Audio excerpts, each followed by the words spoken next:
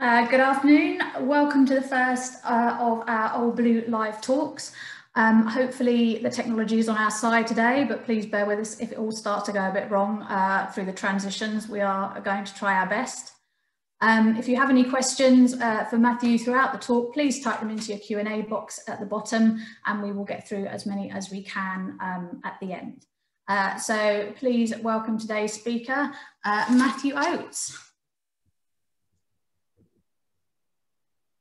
Lovely. Thank you so much for coming along, and thank you, Gina, and indeed CH for setting this up for us all. And welcome everybody. I'm going to do a bit of ecology, a bit of geography, a bit of environmental psychology, a bit of environmental philosophy, a fair bit of poetics, a reasonable bit of agriculture, hints of economics, which I don't understand, and a tiny bit of theology, and possibly amongst all that, a tiny bit of common sense. Now, the pictures which Gina's organising are there to give you something better to look at than a rather decrepit old blue. And crucially, I've got the lowest boredom threshold in the world. So if I start being boring, I'll be the first person to drop off. So do feel free to join me in that. And my main aim is to stimulate some thinking and some discussion. You know, we're CH, we think these things through, we work these things through. Please, please, please, I do not know all the answers.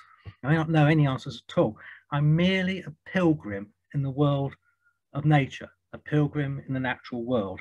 I'm not professor of nature at Oxford or Cambridge. There are no professors of nature, what I can gather, anywhere in the world, not even at Oxford or Cambridge. It's a shame because that would actually bridge, such a discipline would bridge all the arts, including philosophy and psychology, and the sciences, including medical sciences, and it would bridge the faiths as well. So maybe that needs setting up. What we got instead, of course, is a lot of professors of biodiversity and biodiversity this and that. It's interesting because the word biodiversity, which was born really in the mid-1980s. And the environment was a word which came into being, I think, about 1942. Prior to them, that's what we call nature now. In fact, nature is bigger than that, because it includes our imagination. I'll come to that towards the end.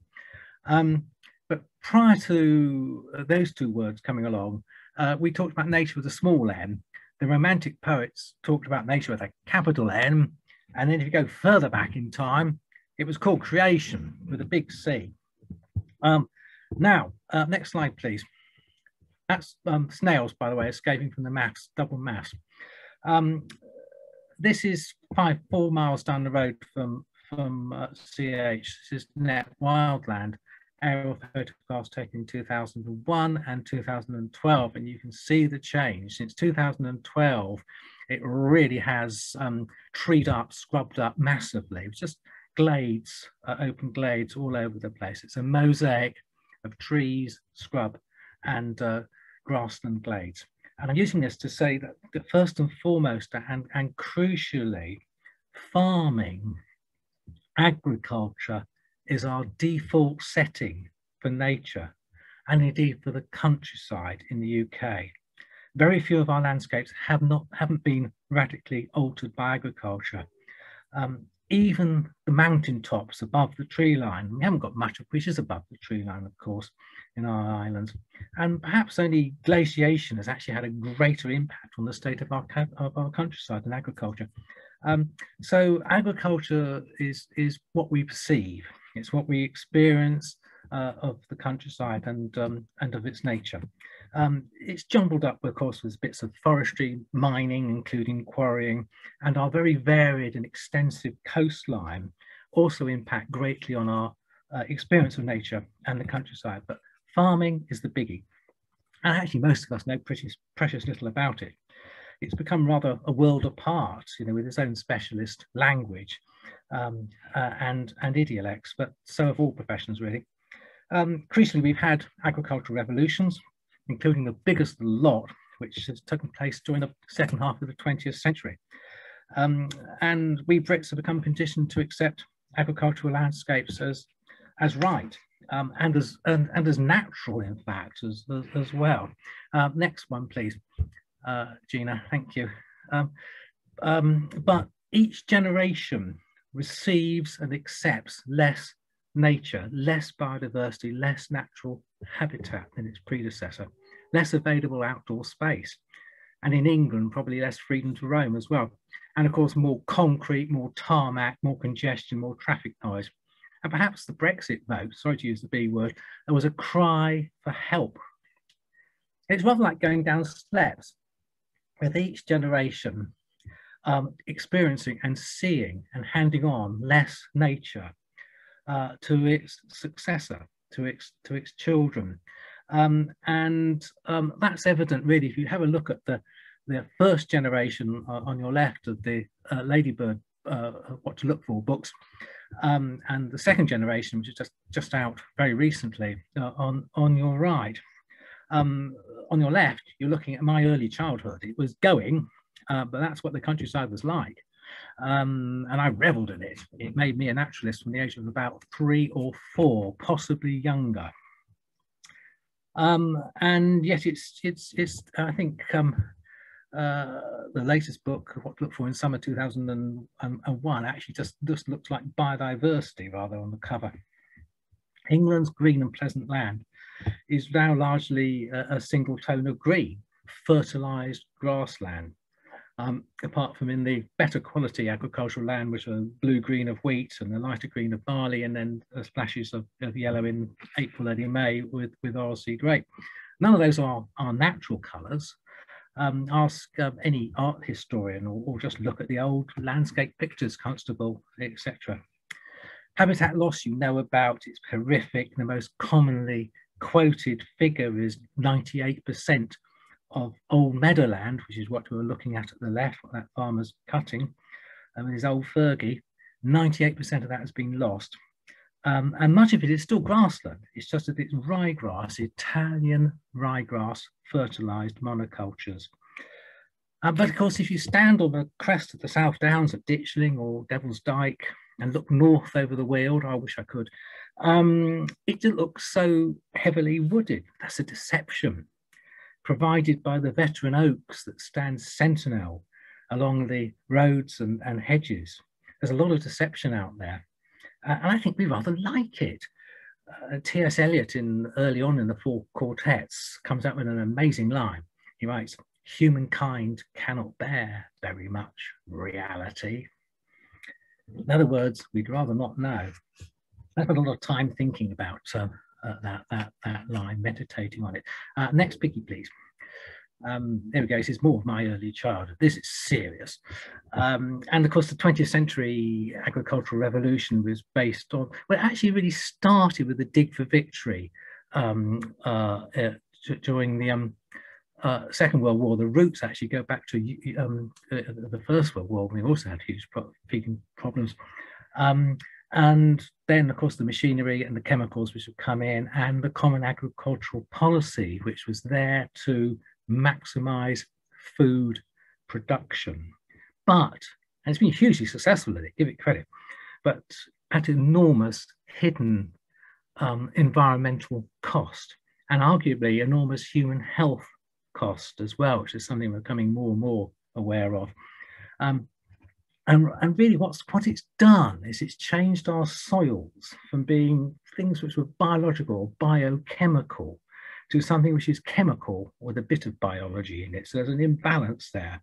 And indeed, many of our soils are effectively dead, notably drained, desiccated, dried up peatlands, the lowland peatlands of East Anglia and Lincolnshire. And they're, of course, deemed grade 1 agricultural soil. I'll go on a tiny bit of a side now, just talk about farmland soils, because in the UK, they're divided into five grades. 1 and 2, which is good stuff, rich, fertile soil. 3, which is rather dodgy. You can grow food and make money out of it if you're clever. And 4 or 5, which are perhaps good for a few sheep, the odd cow, and trees and soldiers and horticulture. Now, Sussex has a bit of high-grade agricultural land around the coastal plain around Chichester, but most of it is grade 3 or grade 4, and actually produces not that much food. the heavy wheel clay on which CH stands is grade 3, grade 4 agricultural land. Now, the tide of intensification is now turning. It's a wondrous time to be alive, actually. It's being turned primarily by many of our farmers because they've had enough.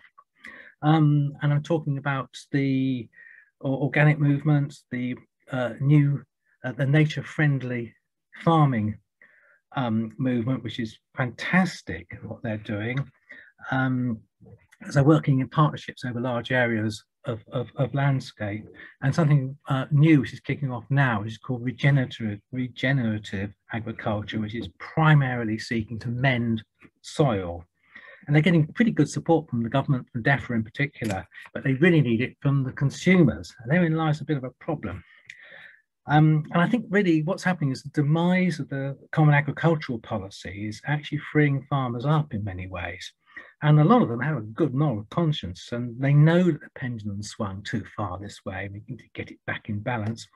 I mean, the government's got a new, introducing a new funding scheme called Sustainable Farming Incentive, and I wish it well.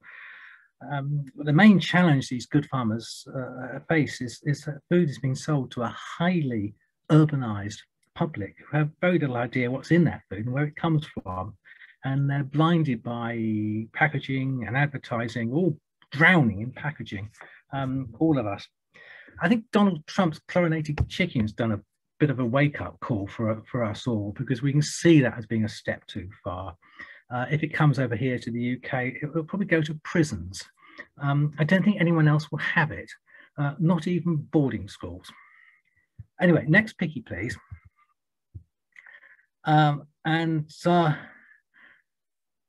So that I think there were glimmers of hope out there, but much depends upon us being more savvy about what we eat, and more honesty about promotion and advertising and in consumer fashions, and especially a much better understanding of our farmed environment, which would be, you know, terrific. The truth is, we're actually been living in TV advert land, which is of course a false comfort zone.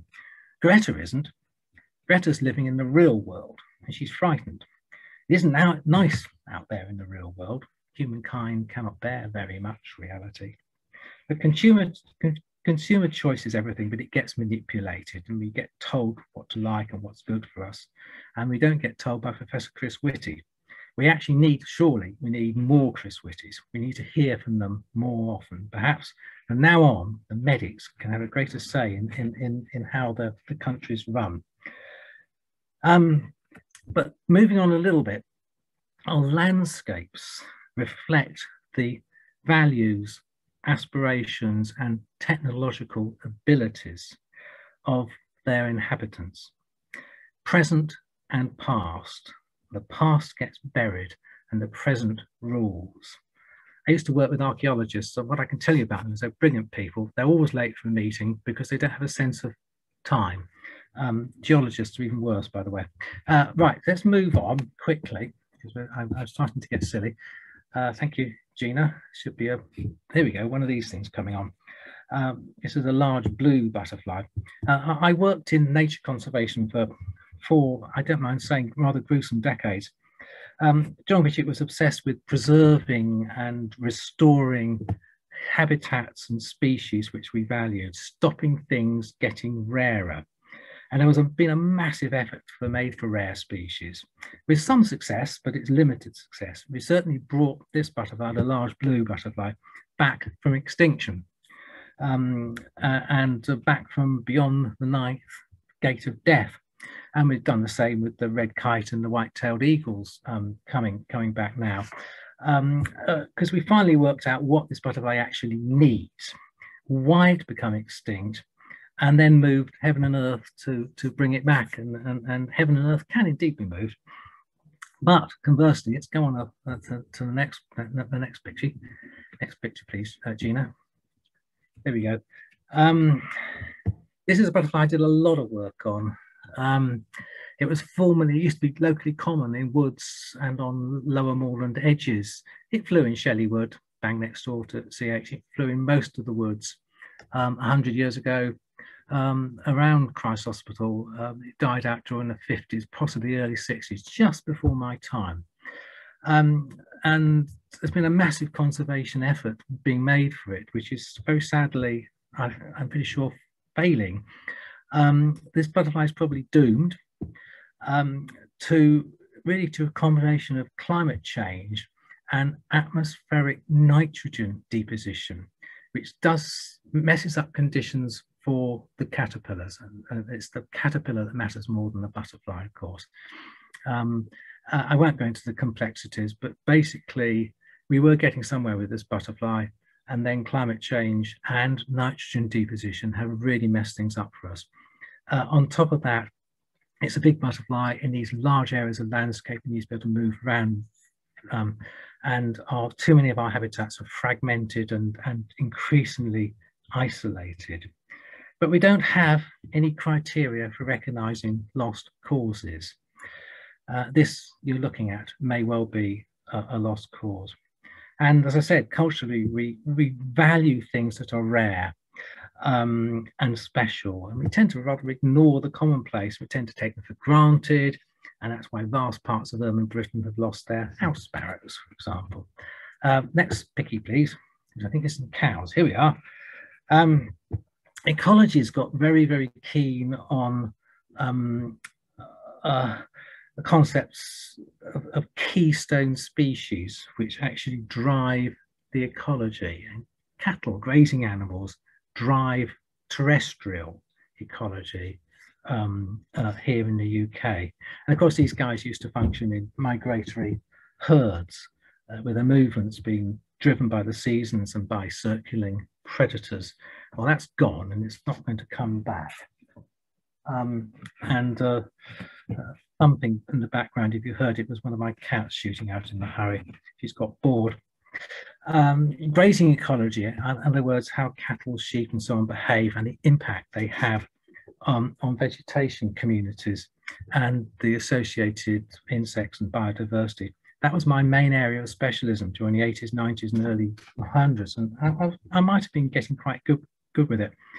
But then climate change and atmospheric nitrogen deposition kicked in and moved the goalposts and tilted the pitch, changed the shape of the ball, and brought in a completely barking mad VAR system.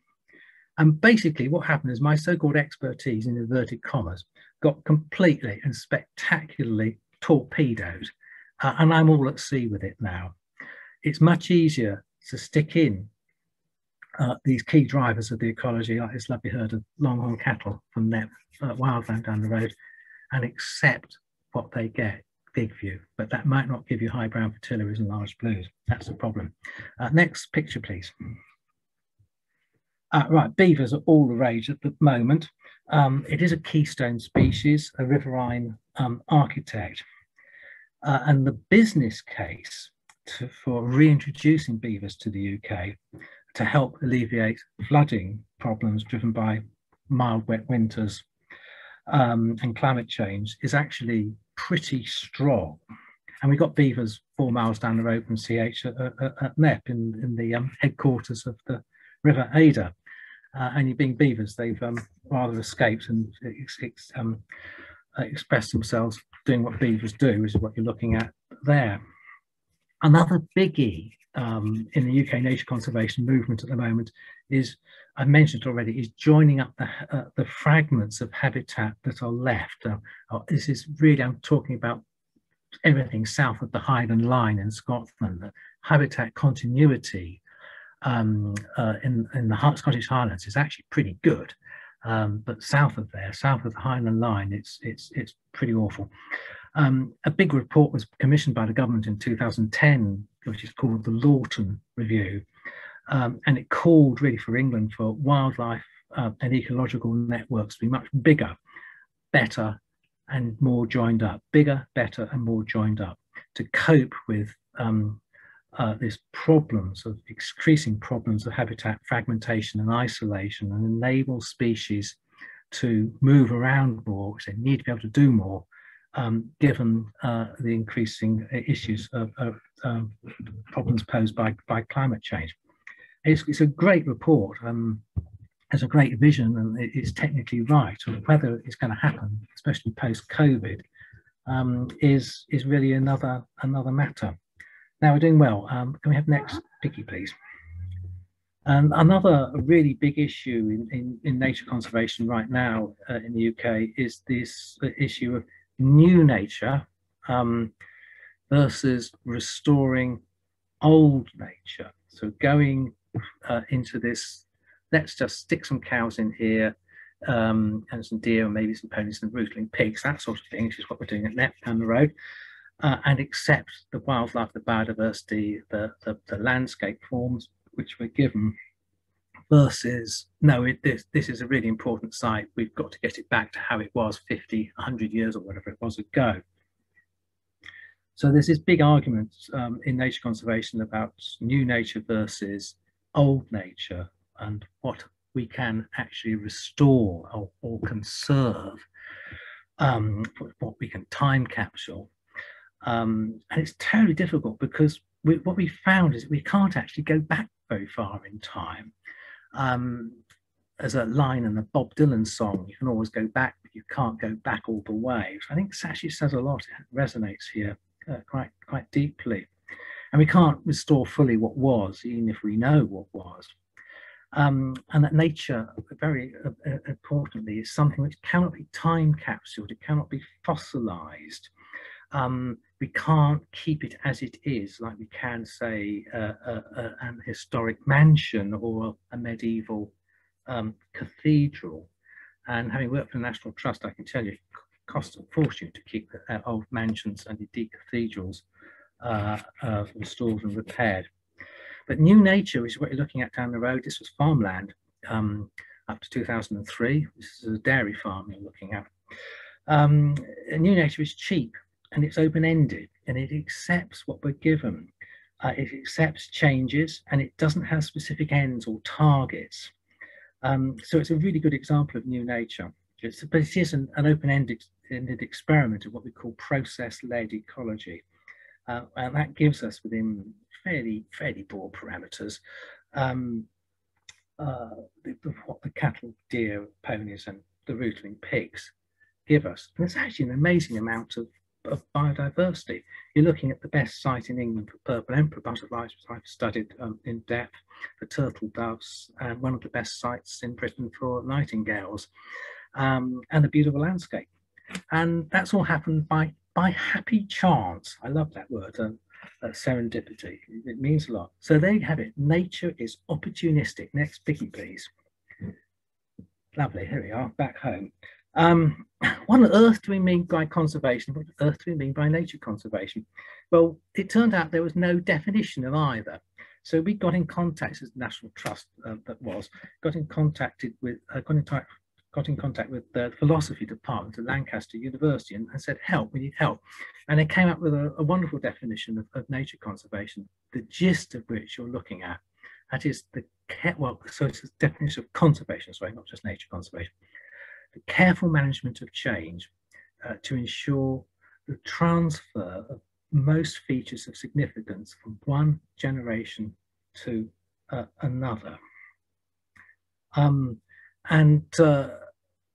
It's an interesting definition. The key bit is features of significance, what are valued effectively. And moving those key features from one generation, from one part of time to another. So it's a management of time, a philosophy of time as much as anything else. Their definition was much longer than that. Philosophy is seldom succinct. Poetry is, which is why it is important. And of course, nothing in nature stands still. The only constant is change. So anyway, there you have it. Conservation is probably about what we value, features of long-term significance, what are valued by one generation and another. But of course, our values change over time. Human values are varied and they constantly change. And they're obscured by assumption. And we have problems phrasing them properly and communicating them properly. when I started, nature conservation was something just a few top academics did, usually outside their mainstream teaching work. And it was voluntary work for everyone else. I started as a volunteer. And something wonderful came along called the 1981 Wildlife and Countryside Act, which actually made nature conservation grow up and become a business, and it is a business now. And we were fighting against destruction and extinction, and we acquired small handkerchief nature reserves, and we tried to protect the big crown jewels, the top really important sites, important at national and European level, and by paying wealthy landowners, or landowners rather, not to wreck them. And now there's a huge biodiversity industry, much of it part of government, and it's very, very orientated towards targets and monitoring and reporting systems. And that's where the jobs are. They're in the biodiversity industry, and also, and increasingly, I think, in facilitating people's visits to the outdoors, in other words, public access. With regard to the targets, very few of them are ever met. Most of them are kicked down the road and then quietly ditched. Beware of false prophets, it saith in the good book. And of course, nature doesn't recognize our targets. It doesn't have an agenda. It doesn't have an agenda at all. It just is. And there's no balance of nature. That's the balance of nature bit. It's just about us actually interfering, shooting the predators or whatever it is we don't like. Money for nature conservation in this country has largely come from the EU's agri-environment support system. That's changing radically now we've left the EU. And nature conservation here has got a massive funding crisis, which is going to be thrown into further confusion by the pandemic, the impacts of the pandemic. What's big at the moment, have the next picky please, Gina, thank you, is tree planting. Because tree planting is all the rage now. Everyone's doing it, Woodland Trust, National Trust and so on, and bless them in many ways. And it's partly in response to climate change and partly because people like trees. What we find actually is most planted trees actually die. And more important than that, most trees are actually quite capable of planting themselves, which is what's happened in that picture there. Less than 20 years ago, that was an open field. It's planted itself up rather spectacularly. So do nothing in this country below the tree line equals trees, with the exception of just a few coastal habitats, some cliff tops, some sand dunes, and perhaps some lower floodplains. When we step back, the land goes to trees, slowly or rapidly. That's what it does. And we seem to need and like trees, not just for oxygen and capturing carbon, but spiritually. We were forest people. Then we cleared the great forests. Right, next picky, which is rather a tricky one. We're going to have to click several times. More clicks, please. There we go. I'm introducing environmental psychology, which is something that fascinates me. I'm not an expert on it. There's one more, please, I think. One more click. There we go. But if I was doing A-levels this summer, heaven help us, I'd be wanting to go to university to study environmental psychology, because I really believe this is the area which is actually going to explain and prove what's going on inside our own heads, and where the real needs is. And this is a piece of work done by Professor Miles Richardson of Derby University. The pathways, why we need nature, the pathways to our engagement with nature. The importance of sensory contact. And here he says factual knowledge will change 2% of people. So telling you about the decline of this and that butterfly or bits of biodiversity will change 2% of people's minds. Emotional experience will change 69%. David Attenborough said basically exactly the same thing. The importance of our emotions, the importance of emotional bonds. And he says, and psychologists say, we feel before we think. I certainly do. The importance of beauty was so important for us in the National Trust. The importance of beauty, and of course it helps build a relationship with nature, and it's a journey. It's not just beauty, there's a sense of awe, because nature is raw in tooth and claw as well. And this is the old picturesque beauty and the sublime, which brings in the awe, the frightening, the nasty side of nature. And then this whole business of meaning, of symbolism, of metaphor, and our importance of relationship with place, and the importance below of heartfelt of relationships as well. What environmental psychology has done, which is really amazing, is that they found that the part of the brain called the amygdala lights up and produces beneficial body chemicals for us when we're somewhere nice, like Arnside Knot, which is that lovely photograph you've all been dreaming and into. It's the south end of our beloved Lake District. And so the amygdala lights up and benefits our body chemically when we're somewhere nice. Which begs the question of what on earth happens when we're somewhere nasty?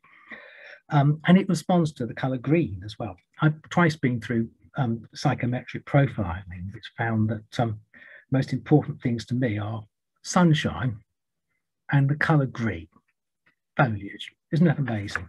I think it's quite natural. And then there's all this links in with this new thing which is coming in from Japan of forest bathing, which has been proven medically to both good for us physically and mentally, mental and physical well-being.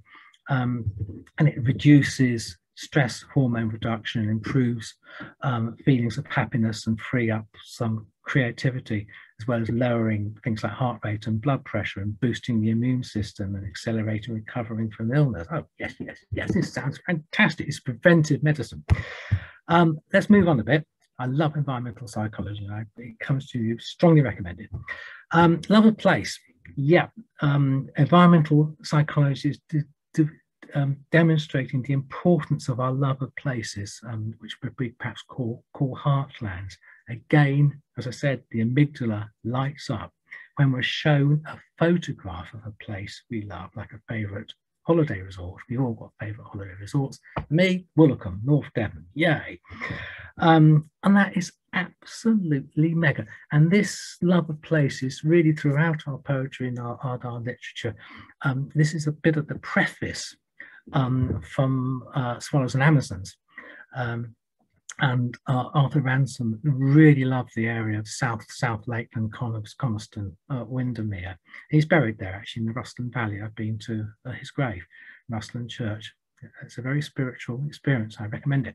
But he writes, the start of Swallows and Amazons, going away from Coniston, we half drowned in tears, while away from it as children and as grown-ups, we dreamt about it. Swallows and Amazons grew out of those old memories. I could not help writing it. It almost wrote itself.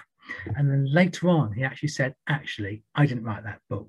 The place wrote it. And a lot of poets and other writers have said basically the same thing. Okay, Gina, let's move on. We're doing very well time-wise, by the way.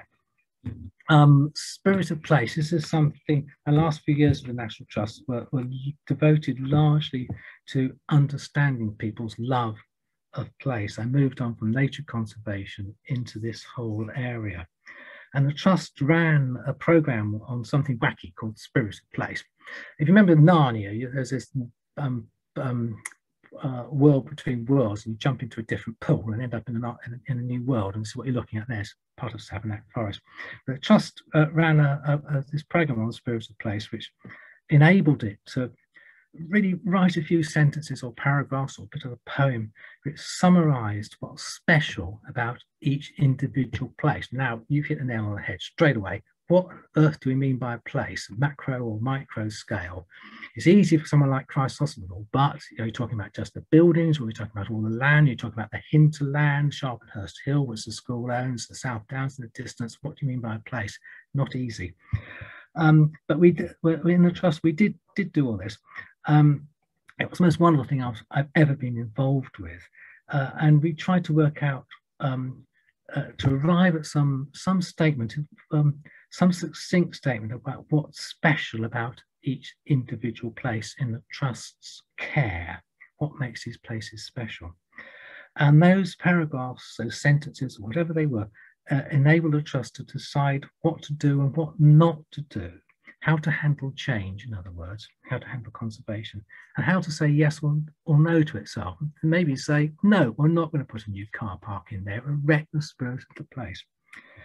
Coleridge, yeah, he was a natural metaphysician. He would have loved this. Wordsworth would actually probably been even better at it, and superb at writing spirit of place statements.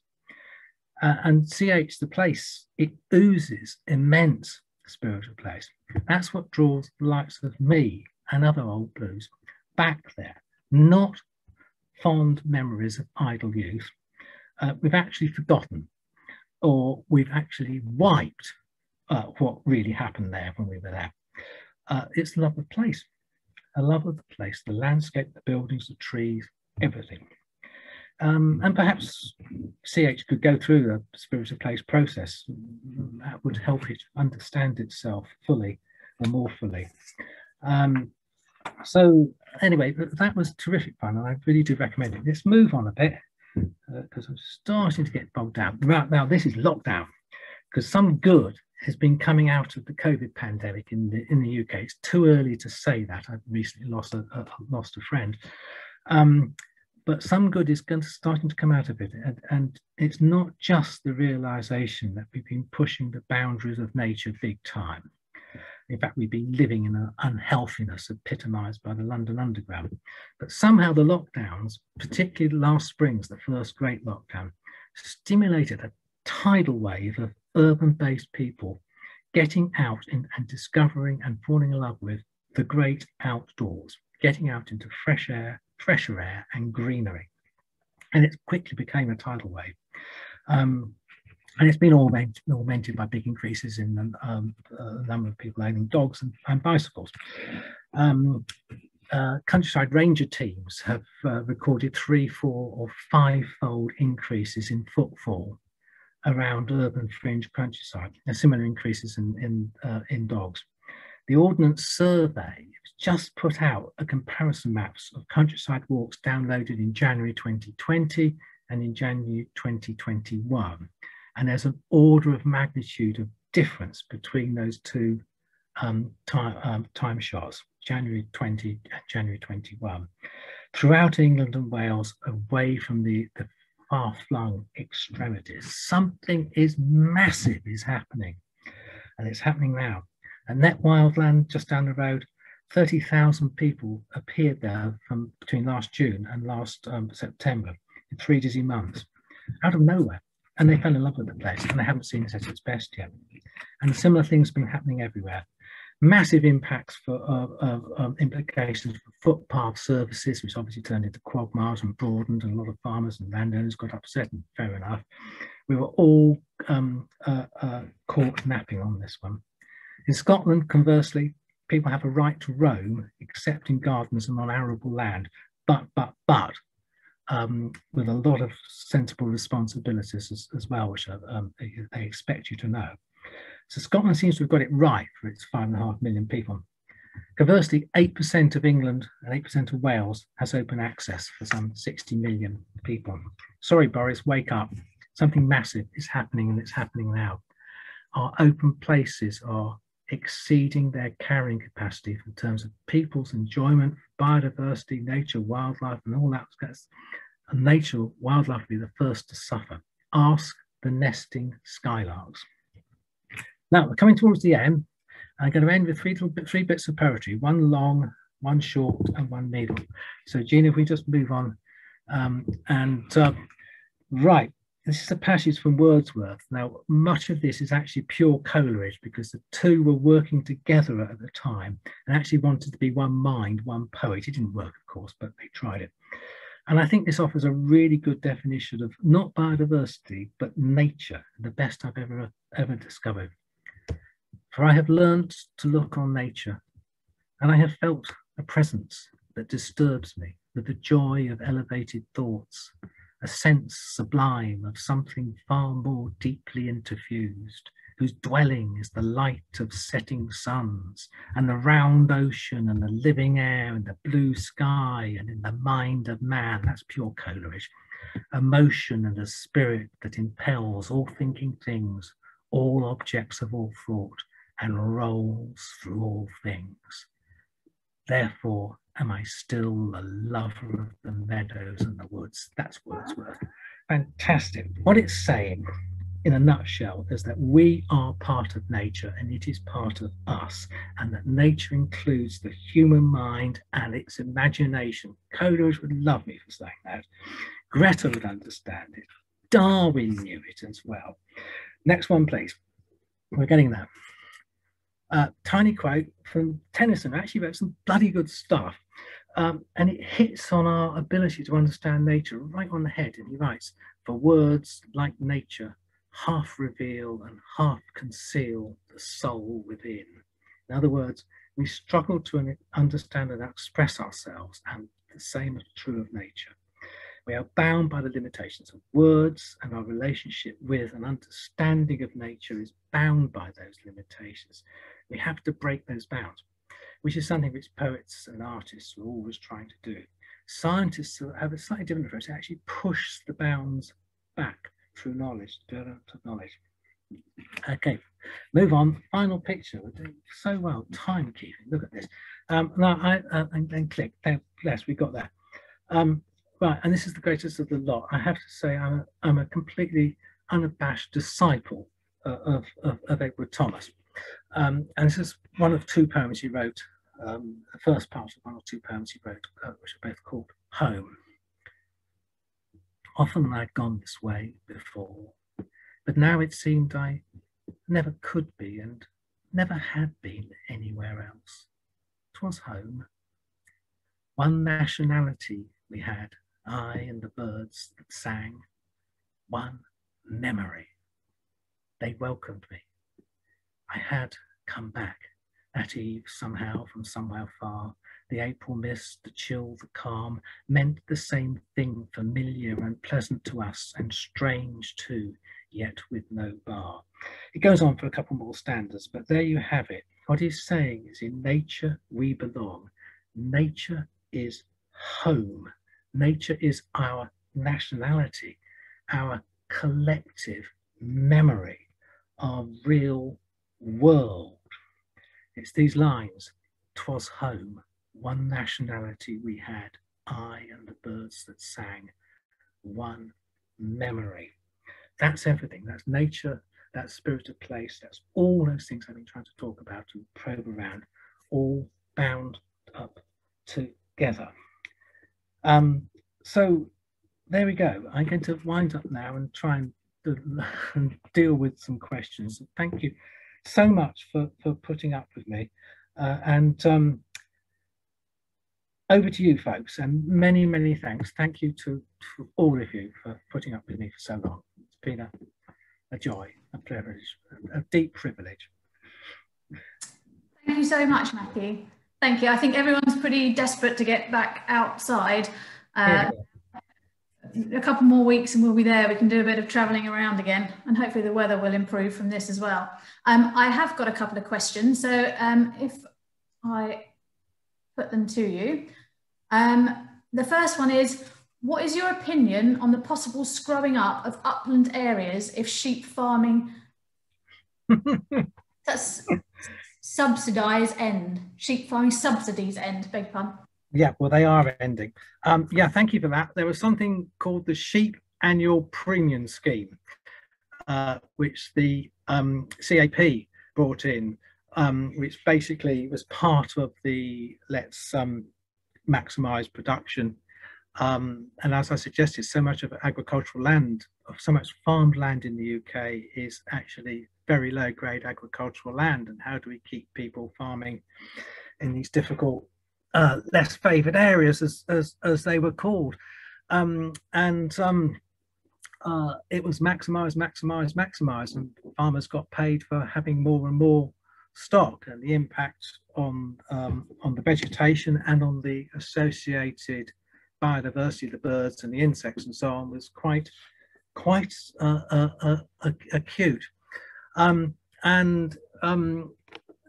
It's the Sheep Annual Premium Scheme ended a few years ago, and there's been terrific moves to reduce sheep numbers without making farmers go bust.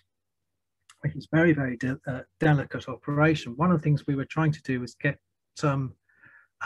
reduce sheep numbers and actually bring in cattle which graze in a different way, and get a better balance between sheep and cattle. And that's happened in many places. Some areas of upland were taken out, arrested from grazing for a while. The challenge is, how long should they be rested for, and how and when do you reintroduce grazing animals, and then how do we socially keep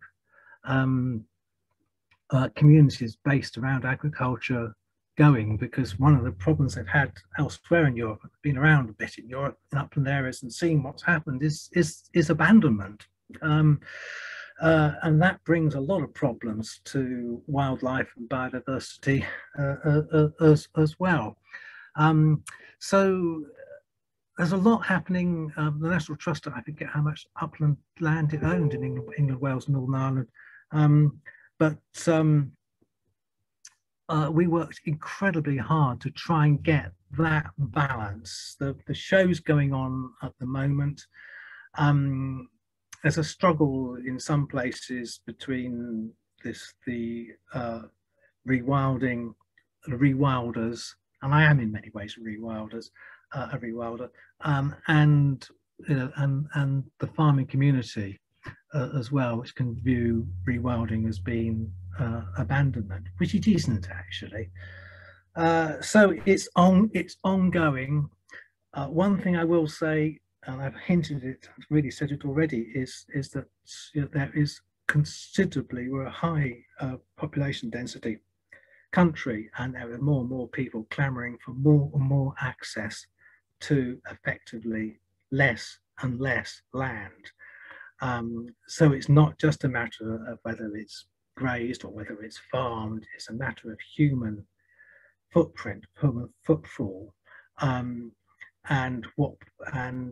recreation. Is it really recreation, or is it preventive medicine? These are big issues we're trying to think through at the moment. So yeah, that's probably about as far as I can go with that one. No easy answers is what you're looking for from me. Lovely, thank you. Okay, so another one here. What can suburban dwellers best do to promote biodiversity within an average small garden? Oh, bless. Lovely, thanks for that. There's a lot of information out there in books and on websites, and it's good news, because the answer is basically lots. Even a window box will benefit bumblebees. There's really good evidence on that. And if you grow nasturtiums out of a window box, you'll have cabbage white butterflies. There we go, breeding on them. And I found them, I forget how many floors up on the tower block, cabbage whites breeding. So yeah, nature, wildlife gets around. Nature gets everywhere, whether we like it or not. If you can have a pond, please have a pond, because so much benefits from the pond. But please, if you can, keep out the fish, because they eat everything else, or only have one or two little fish. Pond, really good idea. Unfortunately, we got a fetish, and Christ Hospital illustrates this quite strongly with mown grass. CH has got a lot of mown grass, and it's got a bit of an issue as to how it sustains all that. But if you can let some areas of grass and go rougher, longer, and flowery, and have flowers in it, that's where you'll get your grasshoppers, your butterflies, and your bees, and so on. And there's a fantastic array of plants which are insect pollinated: bees, butterflies, moths, hoverflies, all those guys. They're fantastic.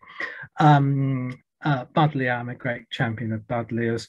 Obviously marjorum's a terrific one, and Verbena bonariensis is a newish plant that's come into gardens. It's absolute top nectar plant for all those guys. Okay, enjoy. Lovely. And you answered another question that we had, which was, should we mow our lawns or not? So you've answered 2 in 1 there. I'm a cricketer. as well. But yeah, bit too much long grass. We can definitely ease up. Okay. Well, my husband will be pleased about that because he Yeah, doesn't take some time off. Get the enjoy deck chair out. I think we've probably got time for one or two more. If someone had a vague, this is referring to a grandchild by the look at it, if someone had a vague, unfocused desire to work in ecology, where might they start or what might they study?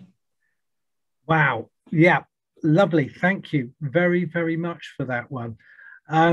It's changing. The pandemic is going to change it radically. The loss of CAP funding is changing the whole thing. I've said that the what's burgeoning at the moment is public access and our relationship with the outdoors. I think that's where the jobs are going to go. Into access and our relationship with places, our relationship with nature, our relationship with wildlife, and into the, I would rather call it well-being, medical well-being, rather than mental health side of it as well. I think that the future is going to be, the jobs are going to be more in that than in, say, old-fashioned nature conservation, which is what was fairly big in my day, and in the sort of biodiversity industry now. And I also said during my talk that if I was doing my A-levels now, I'd be wanting to go to university to read environmental psychology, because I think that is really coming up with some very, very good answers indeed. Okay, let's leave it at that. Yeah. Okay, so would encouraging stepping stones of wild spaces allow endangered species of butterflies and birds, etc., to recover better? Yeah. This is all part of bigger, better, and more joined up. This is all part of the John Lawton review, the 2010 government report. The importance of stepping stones for our more mobile species. Obviously for the birds, the dragonflies, some moths, some butterflies, not all butterflies, a few butterflies are actually very immobile. And obviously here's a biggie: slugs don't fly.